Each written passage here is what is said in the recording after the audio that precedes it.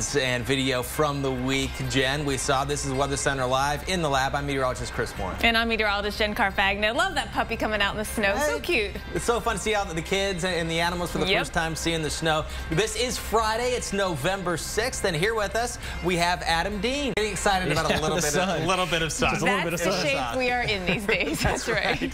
Meanwhile, people... Adam's looking it up. Let's look at the radar, though, and I'll show you that the front is not through yet. You know, Dallas, the front is on its way through. We got to wait for it to come through to clear out, but then we will.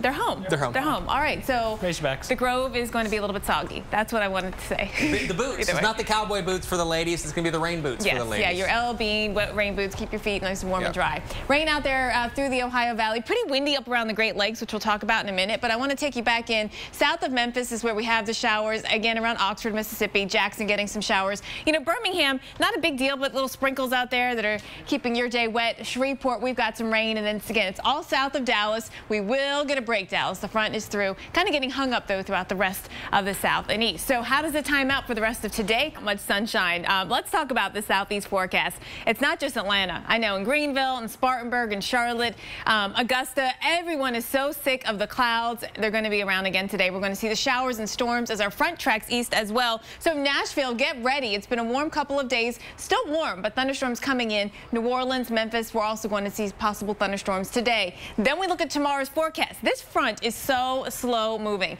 and so we see it move into the rest of the southeast now from Virginia to North and South Carolina, Atlanta, more rain back into the picture.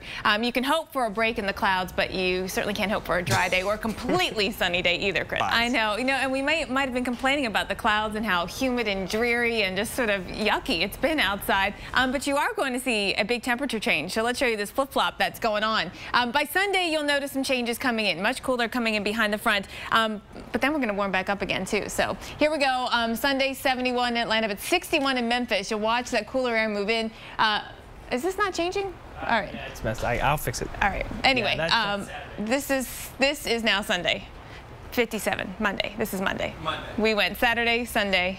So Monday. just disregard what Jen just said. 57 degrees by the time. Anyway, you see the trend. It does warm up by the end of next week. We'll talk more about that and talk more about the severe weather that we've been dealing with. You out to some of the warmth that we're talking about. Weather-wise, temperature-wise, air temperature-wise, it's been very warm. In Virginia Beach, you might be thinking about, going out to the beach because temperatures are starting off in the 70s and going up to the upper 70s today. We've got some warm times out there. Boston already 68 degrees. I mean, this is a warm start to the day, and we're going to finish it at record levels in a number of spots. Warm air advection going on. That's helping warm up our temperatures more than anything. Big ridge of high pressure out here. So we'll see temperatures running well above average, but not only is the temperature up, the dew point is up. And so you feel it. You feel sort of that humidness out there, the mugginess. Temperature in New York City, 73 degrees, 70 in Boston as we look at the highs. More than 15 degrees above average. This will set records for some of you. Hartford, Connecticut, a good chance of that. We're forecasting 71. The record to beat is 73, so we're so close. We're so close in New York City. We should tie it in D.C. at 78 degrees, and Roanoke, Virginia will come within a degree. Looking at a high today of 78, the old record 79 set back in 2005, Chris. All right, so let's keep it in the Northeast right now as we go